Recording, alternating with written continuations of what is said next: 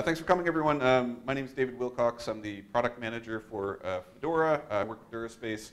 And this talk is really just to provide an update on what we've been doing most recently with the work around the Fedora API specification, as well as exploring alternate implementations, releasing 5.0 Fedora and those sorts of things. So, and I think, I mentioned I work with DuraSpace. Those of you that have been in the community for a while are likely quite familiar with us as an organization. Those of you that may be more new to the community, we're a relatively small not-for-profit working in a distributed environment. I happen to live in Canada, but most of the folks in the organization are based in different spots around the US. And we steward a number of open source projects as well as services and try to explore some of the ways that these can better connect up in our environments around in the communities that we work with. So I'm going to be talking about Fedora today. We do steward a few other applications, so you probably are familiar with DSpace as an institutional repository software. How many of you have heard of Vivo or are aware of Vivo as an application? Okay, so most of you, that's cool. Yeah, Vivo is a little bit different. It's not repository software. It's more focused around research information management, researcher profiles based around linked data and that sort of thing.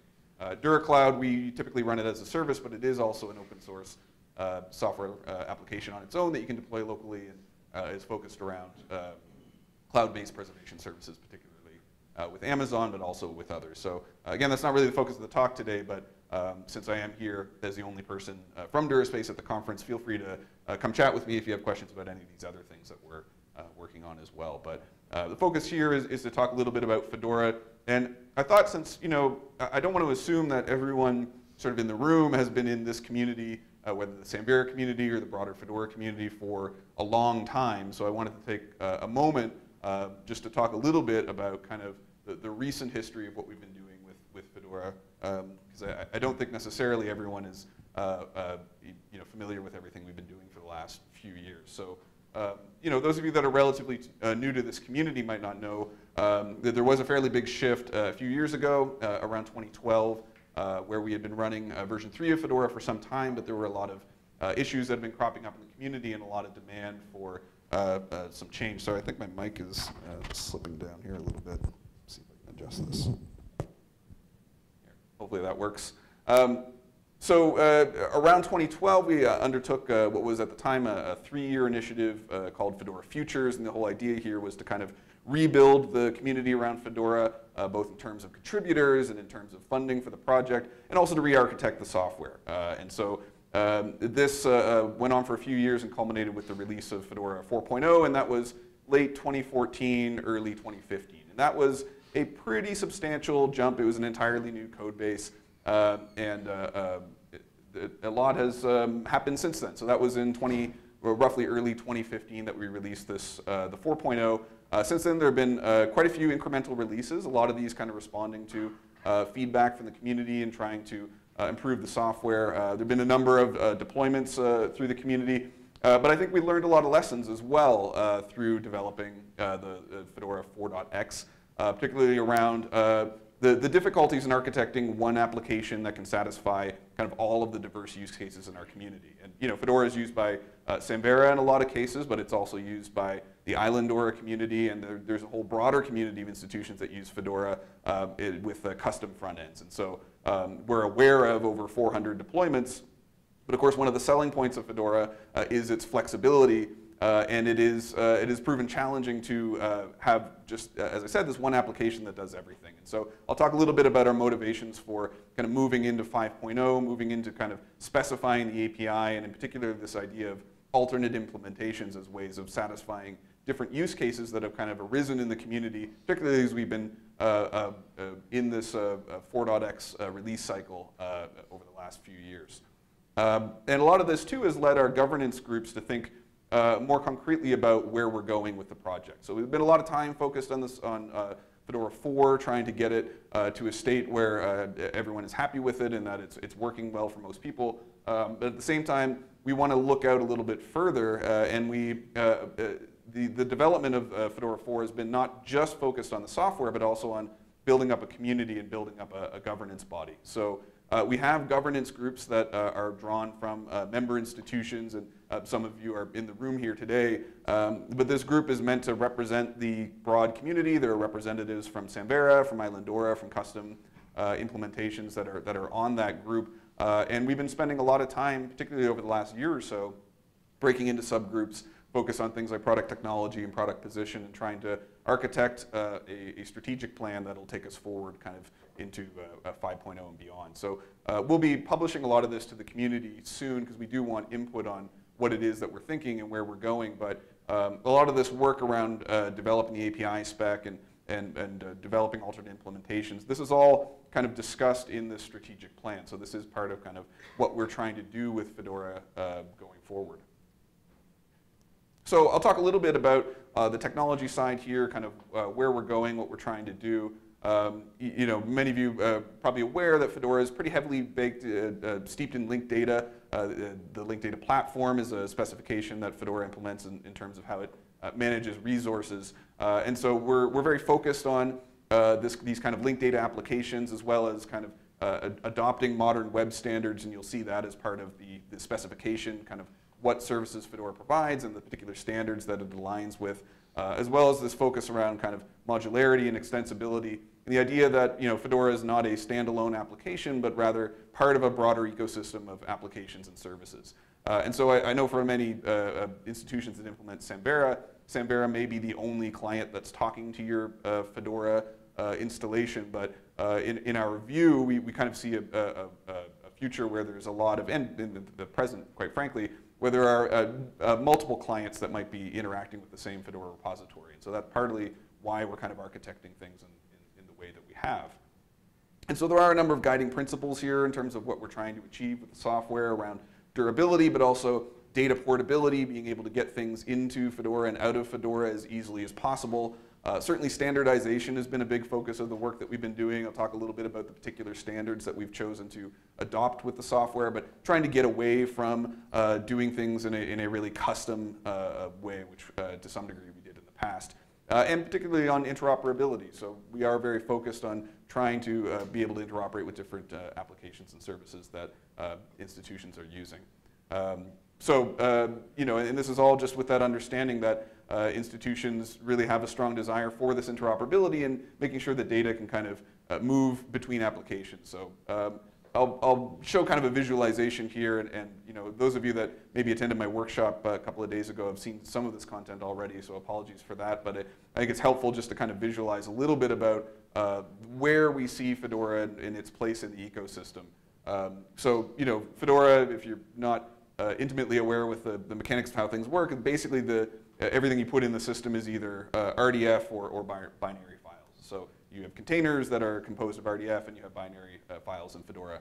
So you can store those binaries in Fedora, but also you could store things exterior to Fedora. And one of the things that we've done in the API specification is talk about 3 different ways that Fedora can handle external binary content. I'll talk a little bit about that as we get going here. But that's, as well as that's sort of the basic composition of the repository, then Fedora also has this message-based architecture. So it, you know, every time you commit any kind of an action within the repository, it emits a message, and you can build kind of workflows to act off those messages. So I know it's not very common in the Samvera community to leverage a triple store with Fedora, but there are a lot of folks in the Islandora community and elsewhere that leverage triple stores as an external way to kind of index content and be able to do kind of complex linked data queries over that information. So that's part of the architecture here, where we have applications that we've integrated, like Apache Camel, that let us grab onto these messages that Fedora emits and then send them off to external services like triple stores, but it could be anything really that's kind of acting as an external index, so an external Solr index and what have you. And of course the API, which I'm going to be talking about here in a moment, is another kind of main way of integrating. So you can integrate off of the messages, but you can also integrate against the API. So you can think of Samvera certainly as a kind of the website kind of integration, and a number of other things too, but there are many things that you might want to integrate with Fedora through the API. Certainly if you're using a IIIF image server, if you have workflow tools like Archivematica, if you're doing things with research data. So we think there's a strong use case around building a Vivo integration, for example, and having kind of research profiles in Vivo and being able to connect up to data sets and things like that in Fedora. Fedora. So all that would happen through the API.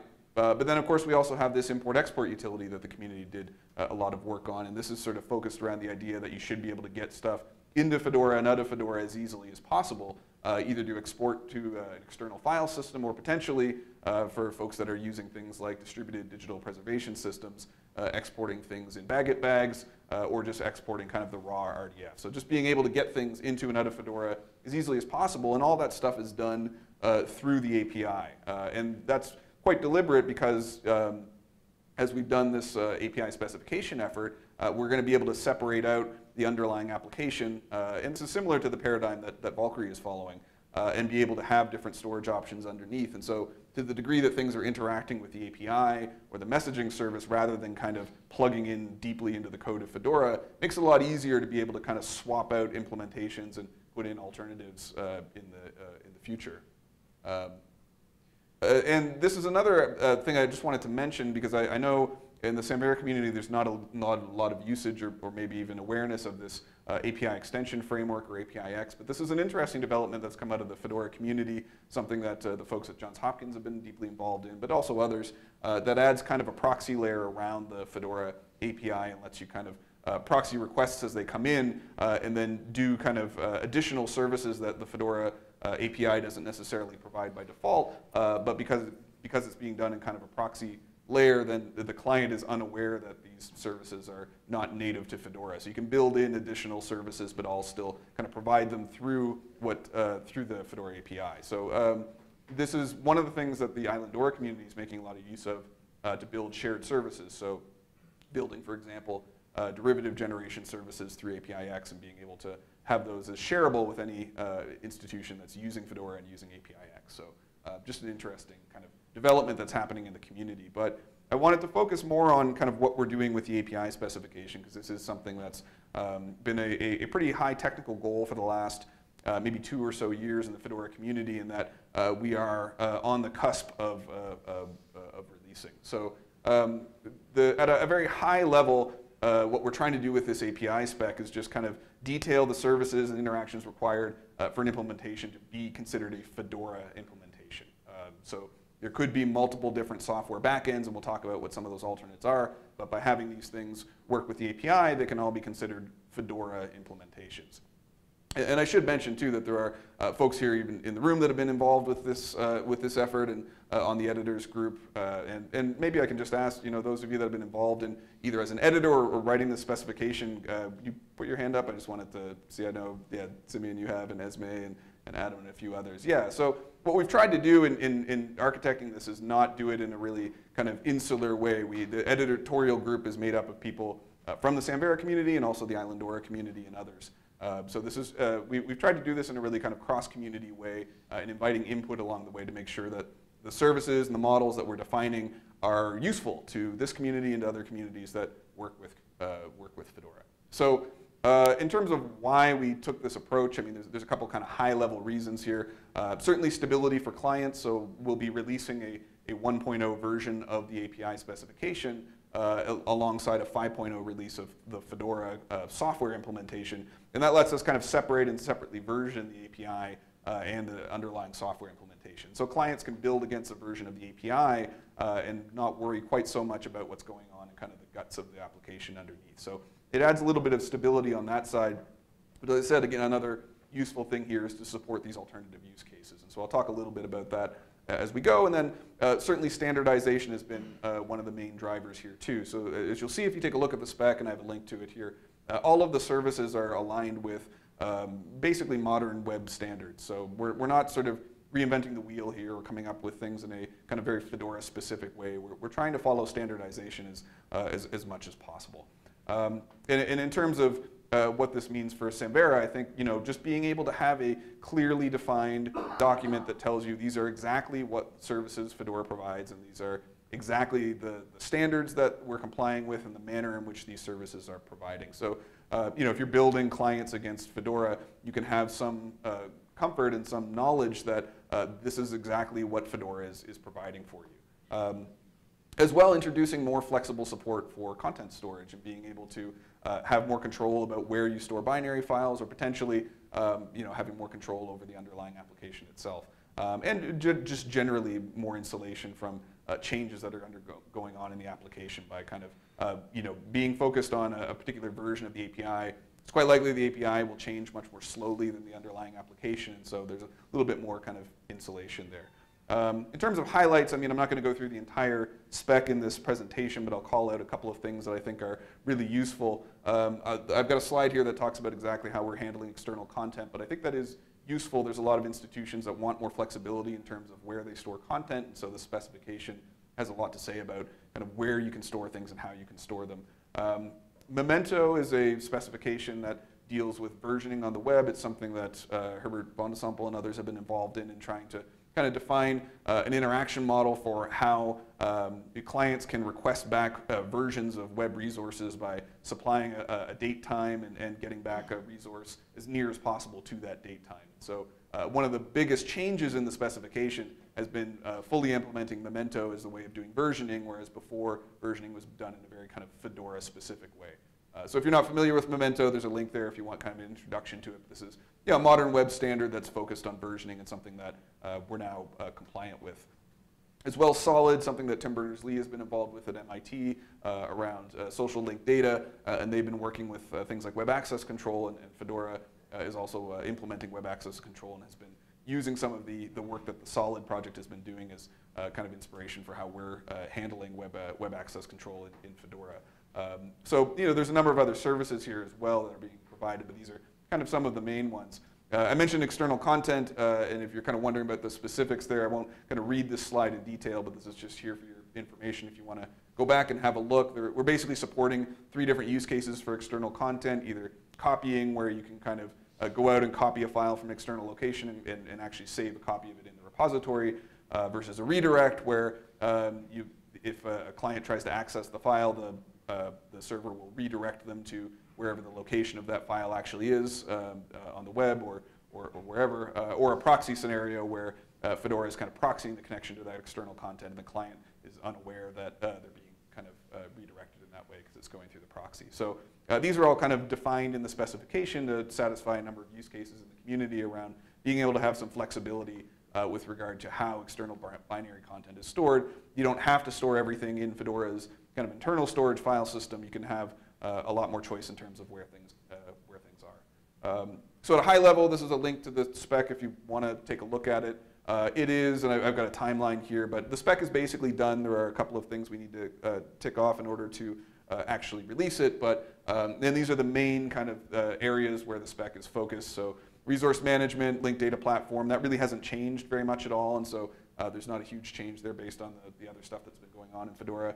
I mentioned Memento for versioning, web access control for authorization, activity streams is the particular standard we're using for notifications, and then binary resource fixity being done through HTTP headers. So those are the main aspects of the spec, and I'd encourage you to take a look at it. In terms of the timeline, we've been working on this for a while, but the spec, as I said, is mostly done. I mean, I don't suspect we'll be making substantive changes to it. We are expecting to release a 5.0 version of Fedora here this year, and we're expecting to have a release candidate here quite soon. We're running community code sprints that have been very active over the last few weeks. So I wanted to say a word here about Fedora 5.0 because, of course, that can seem a little bit scary to folks that maybe are still using Fedora 3 or are kind of worried about moving on from Fedora 4. This is really just coinciding with our adoption of semantic versioning. We've heard a lot of this from others in the Samvera community as well. Rather than putting out a Fedora 4.8, we're just going to move to a 5.0. And the fact is, if we had been using semantic versioning since the beginning of the Fedora 4, we'd probably be at version 10 or 11 by now. We've been using Fedora as kind of a brand name. And so every time we made a breaking change, instead of incrementing the 4, we would increment the second digit. So we do 4.1 or 4.2 instead of a 5 or a 6. And so this was kind of something that we were stuck with for a while, and it makes it really difficult for systems administrators that are trying to figure out the impact of changes to releases because we're not using semantic versioning properly. So we're going to start doing that. But we're also committing to a slower release cycle for major releases, so no more than 1 major release per year, but of course as many minor patch releases as needed. We don't want to leave people hanging with security fixes. So that's just to say don't be alarmed when you see a 5.0 and a 6.0 and a 7.0 over the next few years. It's not equivalent to a complete overhaul of the code base the way it was between 3 and 4.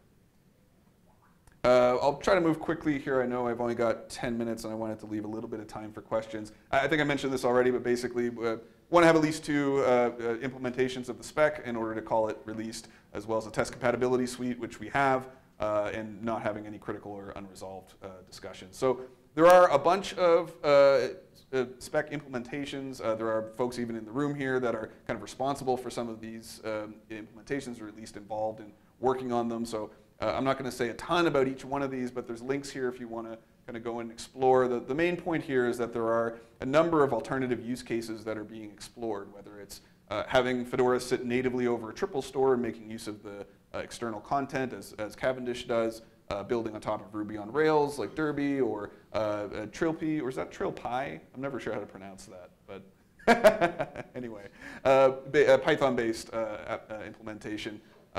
Or Drastic, which is really interesting, coming out of the University of Maryland. I think Jansen's working on that one as a kind of really highly scalable implementation of the code base. The current implementation, which is on ModeShape, but likely that will change over time. I have Lake Superior here with an asterisk, because Stefano Kosu from the Art Institute of Chicago is working on this as kind of an implementation written mostly in Python and C. It's not really a 5.0. It's not an implementation of the current specification. It's more of an implementation of the 4.7 API, but the goal is to bring that up to long term, the goal is to bring that up to speed with the API spec that's coming out this year. So yeah, like I said, there's links in these slides if you want to explore any of these, but as I said, the point here is just to kind of open the door for alternative use cases and be able to have different code bases to all satisfy different needs while having everything still be Fedora. So I'll wrap up just by mentioning a couple of other things that are going on in the community. I've talked about APIX already. There is an import-export utility that's quite useful if you want to get data in and get data out, transacting in bags, or working in raw RDF. How many of you have heard of the Oxford Common File layout? I know there were some talks here already. Okay, cool. So again, I won't say too much about that other than that this is an effort that's come out of the Fedora community. It's not directly related to Fedora, but it's something that will likely be implemented alongside the Fedora API. So this is sort of a new standard for specifying how files and folders should lay on any file system or any kind of storage hardware in a kind of preservation-centric way. And it seems like it's really picking up steam. There's a lot of interest in this, and I know from the Fedora perspective, we're interested in having an implementation of the Fedora API that is compliant with this Oxford Common File layout. So I'd encourage you to take a look at that. You can find it at ocfl.io. And I'll just wrap up here by saying that all of this effort really is only possible due to the contributions of the community. So all of you and everyone else in the broader Fedora community. I don't think I have to say too much about this to the Samvera community. I think we're all kind of quite well aware of how kind of community works to kind of build and sustain these projects over time. But I think this is really an important part of how we handle things and how this software survives. It's the only reason that myself and Andrew Woods and Danny Bernstein, the kind of team at DuraSpace, we're all funded by all of you in the broader Fedora community to kind of be able to do this stuff and sustain the software. And so we continue to kind of build a base of memberships. These are all the institutions that are currently funding Fedora through their DuraSpace memberships at various levels. I think we're up to 75 right now, which is great, and we're always looking to add more institutions to that list at whatever level is sustainable for sustaining the software over time. So if you're on the list already, I do want to say thank you for your contributions. It's an important way of sustaining the software, and if your institution is using Fedora but not yet a member, I'd encourage you to consider becoming one and supporting the project. And of course, those are all members of DuraSpace. So at DuraSpace itself, we have 165, I think we're up to, member institutions around the world. So you can support Fedora, you can support DSpace, Vivo, wherever you'd like to direct your dollars. But that's how we kind of sustain ourselves as an organization and sustain all these projects. So I'll leave a few links here, but I think I have maybe 5 minutes for questions. So I'm happy to take any questions that anyone might have. Is that right, Chris? Are we at 5 minutes? Okay, great.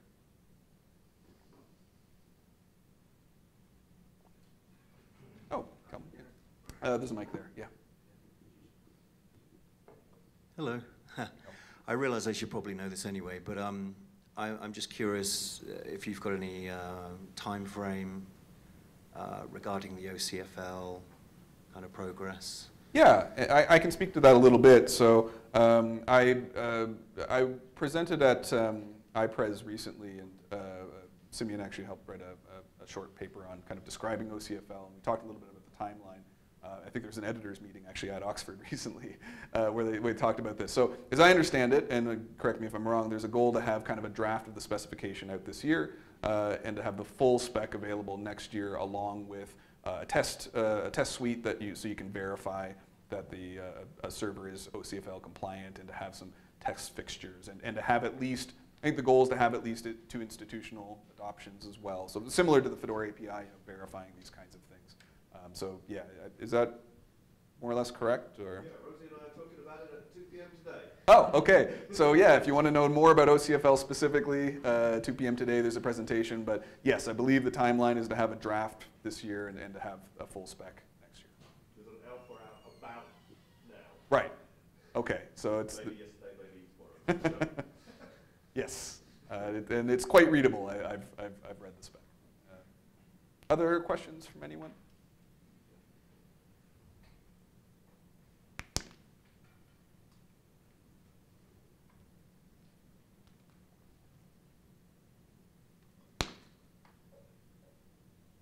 Okay. All right. Well, thanks everyone. I'll be around if you have any one-on-one questions during the rest of the day. So thank you. Okay, thank you.